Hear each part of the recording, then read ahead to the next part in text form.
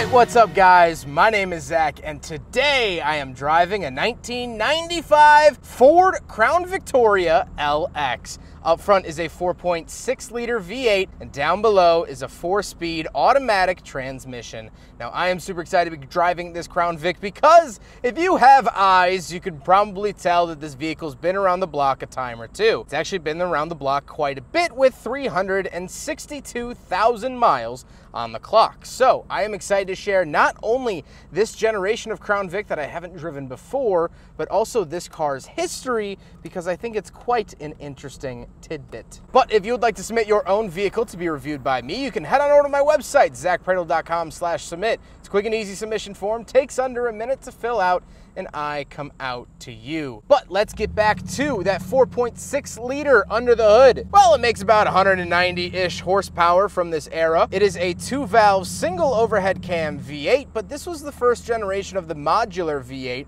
debuted by the Ford Motor Company in 1991 for the Lincoln Town Car. Now, we saw the modular V8 for years and years and years, up through the second generation of Crown Vic, and even used in other vehicles like the Mobility Ventures MV1. It's incredibly reliable, and this car should be a showing of that. 362,000 miles on a completely unopened, unaltered 4.6 liter. Now, it does burn a little bit of oil, and by a little bit of oil, I mean a lot of bit of oil, but this engine keeps going even when it's consuming drinking oil, bleeding from a wound. It keeps moving forward, and this car hasn't been down a day in its life. Now, like I said, paired to it is a 4-speed automatic that similarly has only ever had fluid changes and is the original transmission here in the Ford Crown Victoria. Absolutely love that. It's shifting okay. Sometimes it likes to go into overdrive for no reason, but I'll give it a pass for being such an old timer. Last but not least about the Crown Victoria, of course, it is rear-wheel drive. So how's it feel to drive a nearly 400,000 mile Crown Victoria?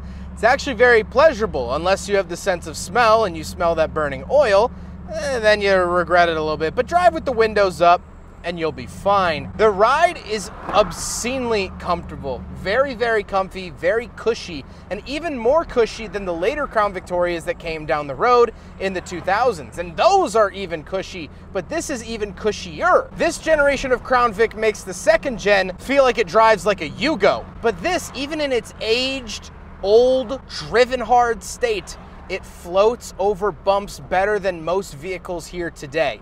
And that is the sign of true craftsmanship here in the Crown Victoria from 1995. With that stuff out of the way, let's talk about the interior. Well, in front of me, I have 3 gauges. Off to the left is my battery voltage and fuel.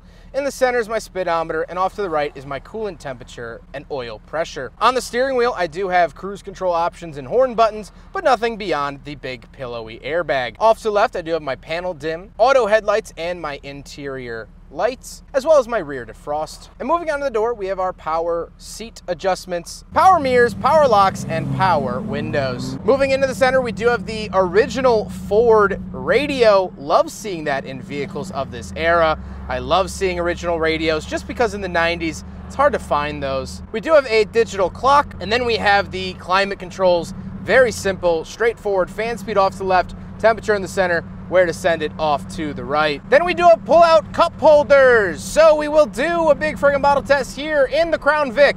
And just like Ford products before it, and just like the Crown Victorias that came after it, it too fails the big friggin' bottle test from 1995.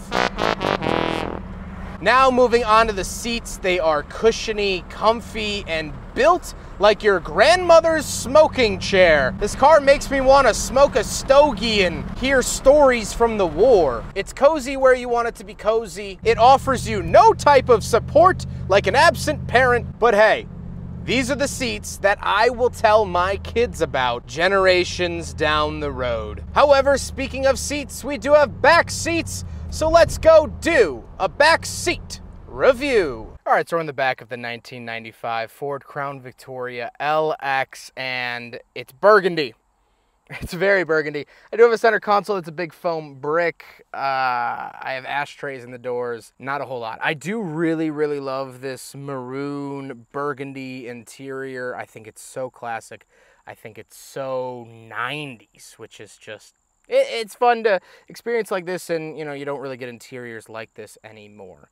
However, speaking of spaces and things trying to segue into the trunk space, let's go do a trunk and cargo space review. All right, around the back of the Crown Vic. Now, this is the era still of 2 keys. Although Ford was an early adopter of switching to 1, this still has 2. So this black one was for the ignition. The silver one is for the trunk. And once we are back here, as you can see, so much space back here. This is all of Michael's supplies, and yet he could fit so much more. You could go on a camping trip and never leave the trunk of your car. So very, very great.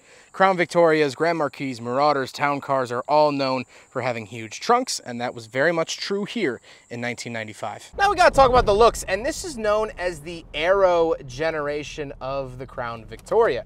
Reason for that is the nose is a little bit more curved than it was in the past. Take a look at this 1982 Ford LTD that I filmed, and now look at this.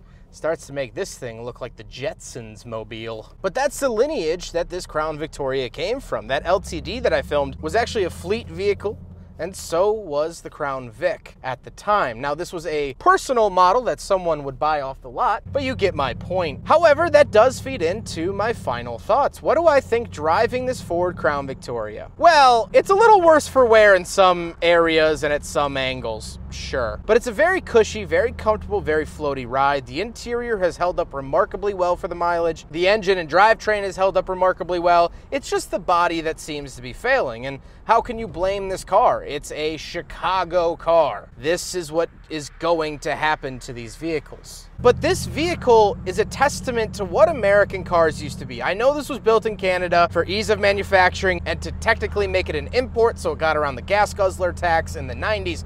Whatever. This is an American car. Let's be honest here. This is what American cars used to be. They used to be reliable and dependable and used to be able to go the distance when you asked them to. Modern American cars, I don't know if you could say the same thing. But I mean, take a look. This thing is clawing tooth and nail, holding on to life. This should have been, by all modern means, put into a junkyard many, many years ago, many presidential terms ago. This should have been turned into a Coke can or a park bench. But this Crown Victoria says no, and every day it starts up in the morning, and every night it shuts down and cools off properly. It's as reliable as a hammer or a peanut butter and jelly sandwich. And most notably, the current owner, Michael, was taken home from the hospital when he was born in this Ford Crown Victoria. His father purchased the car with only 30,000 miles on it in 1998 and had a little bit of a distant drive to work for the next 2 decades, where it racked up this 362,000 miles. Michael was then given the car and sold it to a friend. A friend, although keeping up with the maintenance, parked it out in his lawn and didn't really upkeep it as well. And when it was time for him to get rid of it, Michael offered to buy the car back, and he did, for $20. And it made the 4-hour trek back from Michigan to Illinois and has continued to work. There hasn't been a day where the reliability of this car was even questioned or thought up. It's gotten to the point where the owner, Michael, says, please, let this thing die so I can move on. But the Crown Victoria says, no, I'm not dying. I'm not giving up. For as long as there are paved roads and unleaded gasoline, this Crown Victoria is gonna keep doing what it's been doing. And so unfortunately, yeah, our American story has changed and differed from when this car came out. But the Crown Victoria will continue to stand like a stone coliseum as a showing of what we used to be capable of. I hope you guys enjoyed the video. Huge thank you to Michael for letting me take out another one of his Panther platforms. I also reviewed his Mercury Marauder recently, so go check out that video as well. Michael's been fantastic to work with, and I appreciate him very, very much. But I hope you guys enjoyed the video. Don't forget to rate the video, comment on the video, and subscribe if you really liked it. Take care, guys.